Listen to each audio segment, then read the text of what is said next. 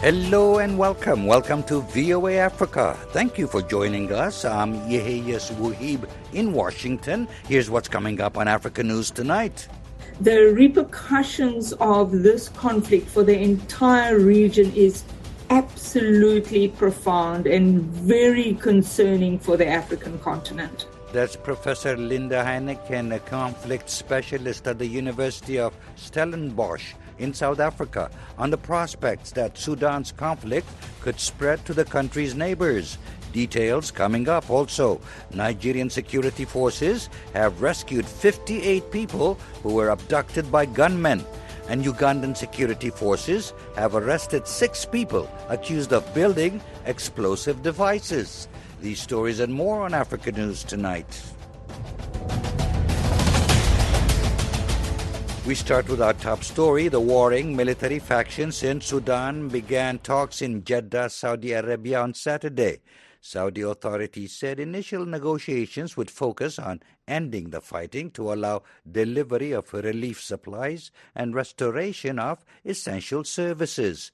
Conflict erupted in Sudan more than 3 weeks ago and has so far claimed hundreds of lives and injured more than 4,000 people. Darren Taylor reports. Analysts say the fighting's about much more than disagreements over Sudan's transition to democracy. We must remember here that it's not just about political power and who is in control, but also control of the economy. Both of these armed forces have got control of different segments of their economy. Conflict specialist at the University of Stellenbosch in South Africa, Professor Linda Heineken, says the talks won't be easy because both sides have much to lose and because so many other countries have vested interests in Sudan. She, like many analysts, says Sudan Army Chief Abdel Fattah al-Burhan appears to be supported by Egypt, while RSF leader Mohamed Dagalo, known as Hemeti, is closely allied with United Arab Emirates and with mercenaries linked to Russia. The rapid support forces have been supported by the Wagner Group, so they are both Western and Russian alliances. There is gold and natural resources, and it makes it a very messy mix in order to resolve this conflict. Dagalo has often spoken about his cooperation with Russia's Wagner mercenaries, who control several gold mines in Sudan. Heineken says the RSF and Wagner are collaborating to sell the gold in Dubai in the UAE. The conflict has so far displaced thousands of Sudanese, many who fled into neighboring countries. These places, says Heineken, are battling insurgencies led by Islamic militants. All these countries are weak states, and we also know that whenever there is a civil war of this case, it just undermines development and undermines security. So the repercussions of this conflict for the entire region is absolutely profound and very concerning for the African continent. Senior researcher at Johannesburg's Africa Institute, Dr. Chek Achu, is particularly concerned about Chad and the Central African Republic, CAR. They share borders with Sudan's Darfur region, and conflict there has often spilled into Chad and CAR. If the talks show even just a hint of failure, says Achu, Africa and the international community must move fast to prevent a much bigger tragedy.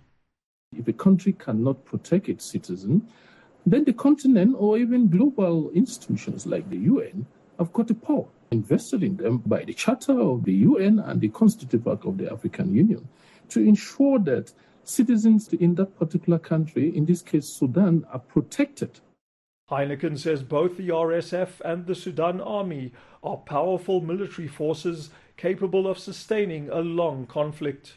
We're definitely looking at a kind of an asymmetric warfare that is going to take place. And unless these forces can agree, like we had in South Africa during our transition towards a democracy, to integrate into a national armed forces, then we're not going to see peace. And I cannot see this. She says an enduring conflict in Sudan and beyond would undoubtedly strengthen terror organizations with potentially terrible consequences for Africa and the world.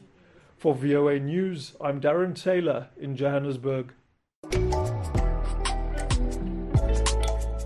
Nigerian security forces have rescued 58 people who were abducted by gunmen in central Kogi state near the capital Abuja.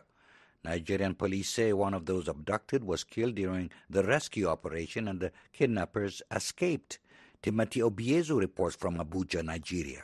Police authorities in a statement Sunday said the rescue mission was part of operations by security forces to fight violent crimes, rescue victims, and nab offenders around Abuja, the Federal Capital Territory, FCT, and neighboring states. The captives were held in a forest in Gegu district of nearby Kogi state. Police said kidnappers fought back hard as security forces arrived, but say security agents overpowered and injured many of them before they fled, leaving the victims behind. Abuja Police Commissioner Haruna Garba told VOA Verifone that a total of 58 abductees were rescued in the Gegu raid and 2 others late last week. Police said one of the abductees who sustained an injury during the Gegu rescue operation died on the spot.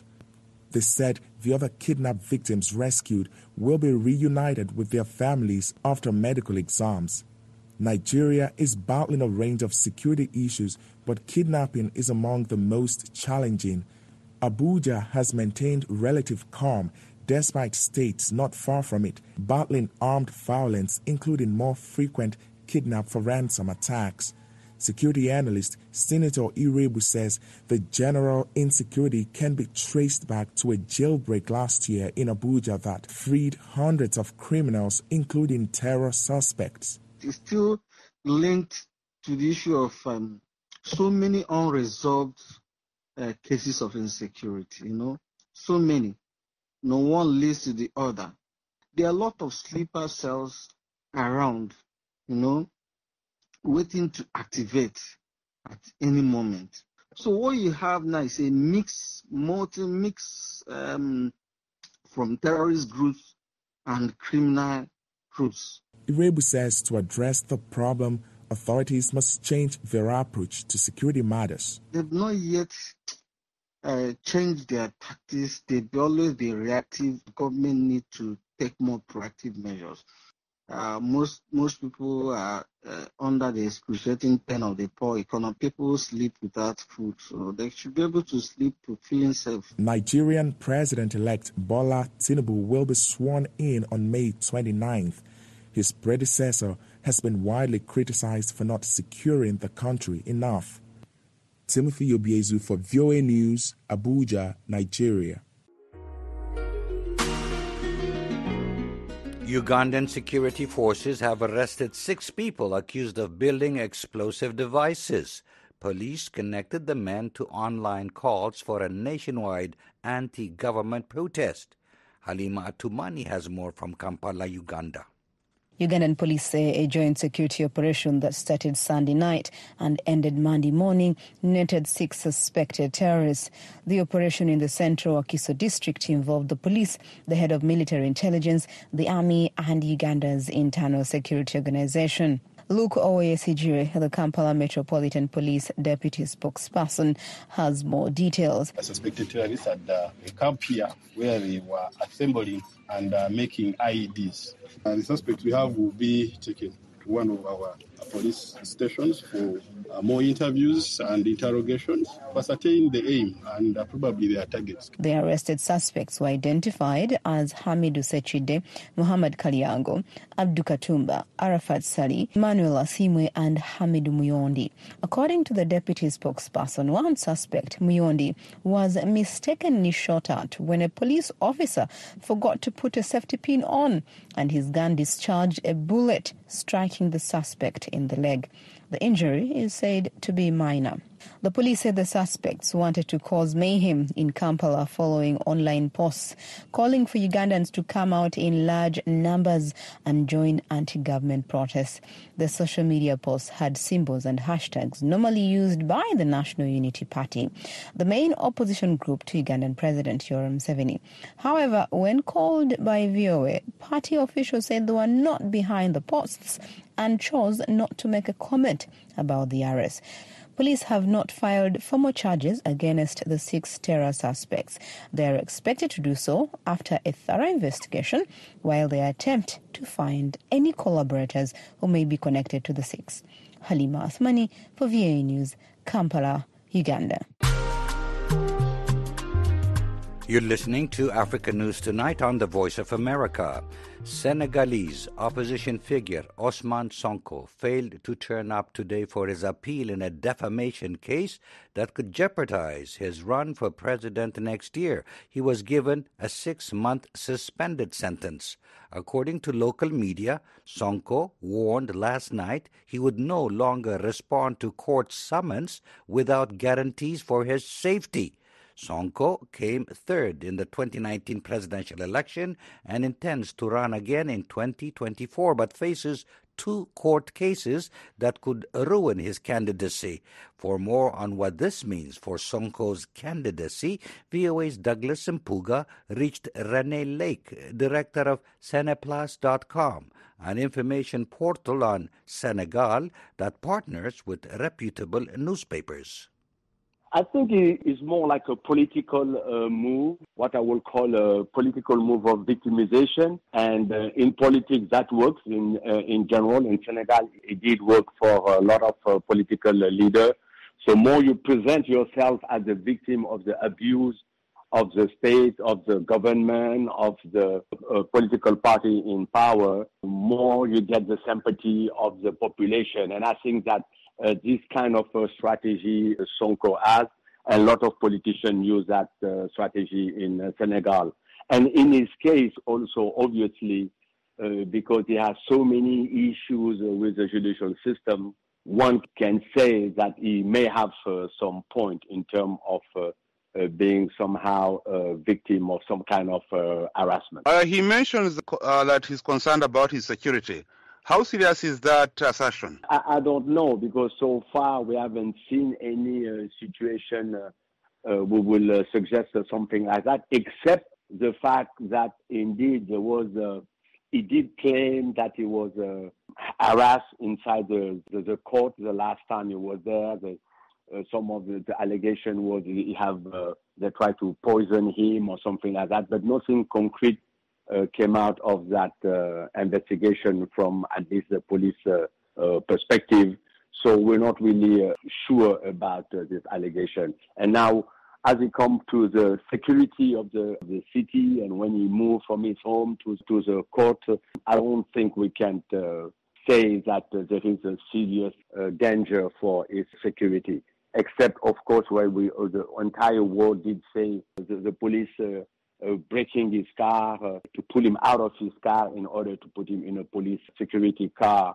So because the government didn't want to take any chance, didn't want something bad to happen to him. So some people argue the opposite, saying, oh, in any case, the government so far had protected him, especially when he was going to the court. Now that he hasn't appeared for his case, the appeal, what do you think becomes of the appeal? Will it survive? We're going to see. It's going to depend on what the judgment comes through at the end of the day. But for him not going there, the only main implication, at least from a judicial standpoint, is his lawyer cannot speak for him because he's not there. So basically, it's going to be all about the show of the procurator and the prosecutor. And so whatever the judge decides, that's going to be the final decision of the court on his case. So far, it's not something we question his participation to the election. If the first instance, the first judgment is confirmed, now if the judgment is stronger, and especially the penalties, that could make him not eligible to participate to the presidential election. But that we don't know yet. We have to wait for the result of this procedure. talking about his chances of running for president.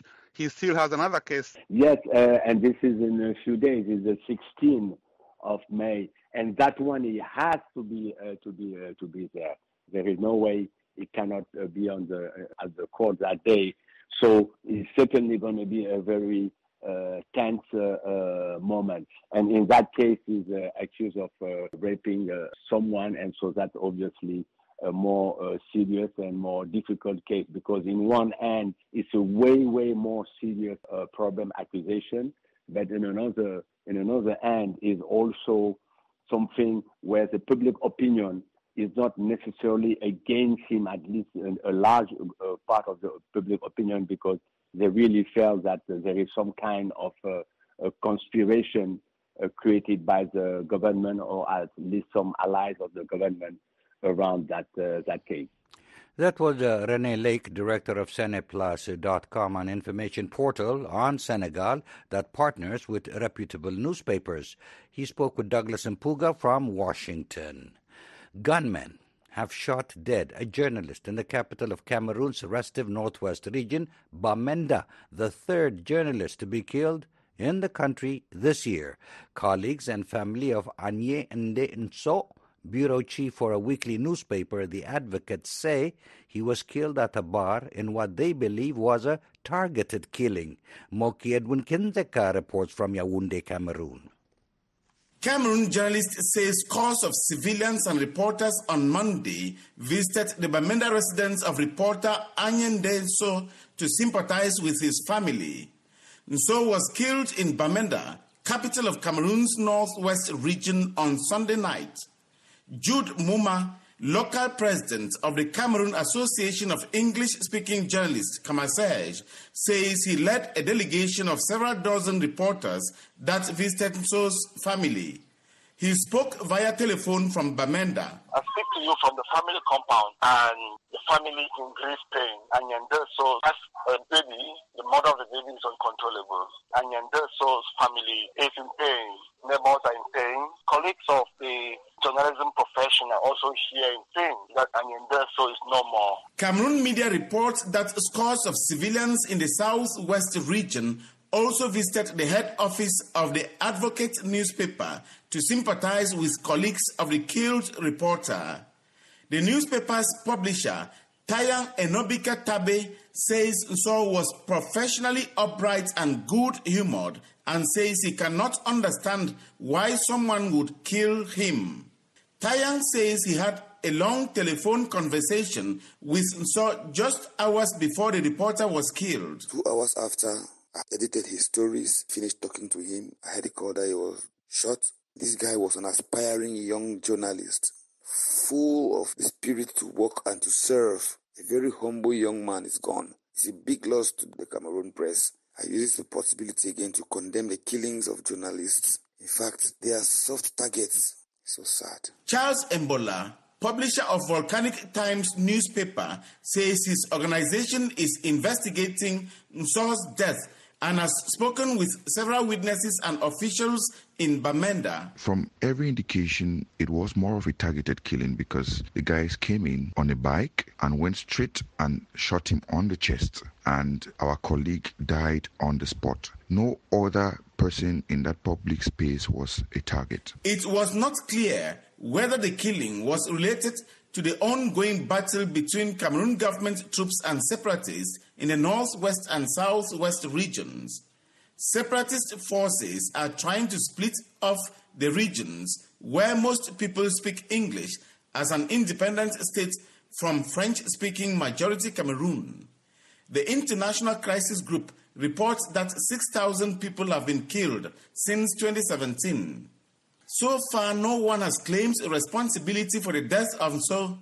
Cameroon's military says Nso was killed by separatist fighters, but gives no possible motives.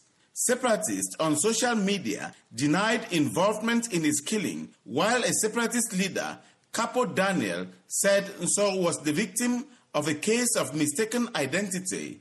Nso is the third journalist to be killed in Cameroon in 2023. Earlier this year, investigative journalist Martinez Zogu and radio presenter Jean-Jacques Olabebe were killed in the capital Yaoundé, Cameroonian journalists say they remain fearful and have reported killings and threats on journalists to the police. Speaking during World Press Freedom Day activities in Yaoundé, Cameroon's Communication Minister René Emmanuel Sadi assured reporters of government protection in the exercise of their duties. Moki Edwin Kinzeka for VOA News, Yaoundé, Cameroon. During a speech he made, Tunisian President Kais Saied rejected the conditions that come with a potential loan from the International Monetary Fund, IMF, calling them dictates. When asked what the alternative is, he responded, to rely on ourselves. Reactions to the speech, as well as actions taken by Tunisian officials before and after that, seem to contradict its intention, causing confusion. Is there a deal or there is no deal? Sarah Yerkes, a senior fellow at the Carnegie Middle East Program, discussed this contradicting positions with VOA senior analyst Mohammed El-Shenawi. I think Said's position is not that surprising. He has long rejected what he calls foreign interference in Tunisia's affairs, and he really has never been fully on board with the types of reforms that the IMF is requesting that Tunisia undertake. But his position is also not clear at all. He has not clarified how the Tunisian government can possibly find the funds at home to address the massive economic crisis facing Tunisia. European governments, especially that of Italy, which has been lobbying for IMF loan with increasing anti-migrant policy, and lately the European Union and the US, whose respective top diplomat publicly urged Tunisia to sign the loan. Additionally, the big three international credit rating agencies have cited the lack of an IMF loan as the main factor behind their downgrading of Tunisia's sovereign bond ratings in recent months, and the resulting poor credit ratings have hampered imports for basic and vitally needed goods like wheat in Tunisia. Would that change Tunisian president's position? No, both the United States and the European Union have been clear for over a year the IMF deal is really the only way out of Tunisia's economic crisis, and that they are not willing to fund Tunisia until that deal is signed. And the Arab states also have said that they will support Tunisia, but only after an IMF deal is reached. So I think Said has really known for quite some time how crucial this deal is. Nevertheless, he does continue to adopt policies related to IMF and elsewhere that run counter to both Tunisia's needs and to his own political future. Following the president's speech, Tunisia's Minister of Economy and Planning, Samit Said, and the governor of the CPT, Marwan Abbasi, were in Washington heading an official delegation during the World Bank and IMF spring meetings. This signaled that Said's rhetoric against IMF wasn't necessarily definitive, with some speculating that he was merely using strong language to press for better terms from an IMF loan, while others questioned whether the president's anti-IMF policy preference was being undermined by his own officials. What's your take on that? This really shows just how dysfunctional the Tunisian government is right now, with Said making public statements that actively undermine the efforts of his own government. I think both Samir Said and Marwan Abbasi understand how important the IMF deal is for Tunisia, and they're really just kind of plowing ahead despite Kais Said's inflammatory rhetoric. But I honestly don't think that Kais Said is savvy enough to make this statement as a way to get better terms on the IMF deal. Instead, I think it's really just the latest example of him trying to shift the blame for Tunisia's woes away from him and onto someone else. And unfortunately, this represents just the latest example of him taking actions that are not well thought out and that really have the potential to hurt the Tunisian goal. Is he relying on financing from the Gulf countries, for example? I think he hopes for financing from the Gulf countries, but the Gulf countries have been clear alongside Europe and the United States that they are not going to support Tunisia until an IMF deal is signed. There's no one so far that has said that they are willing to fund Tunisia before an IMF deal is signed. So he's really in a difficult position. That was Sarah Yerkes, a senior fellow at the Carnegie Middle East Program, speaking with VOA's Mohammed El-Shenawi. And with that, we wrap up this edition of Africa News Tonight. I'm Yeheyes Wuhib in Washington. On behalf of our producer, Mokbilia Baro, and our engineer, Cornelius Tanner, thanks for choosing the Voice of America.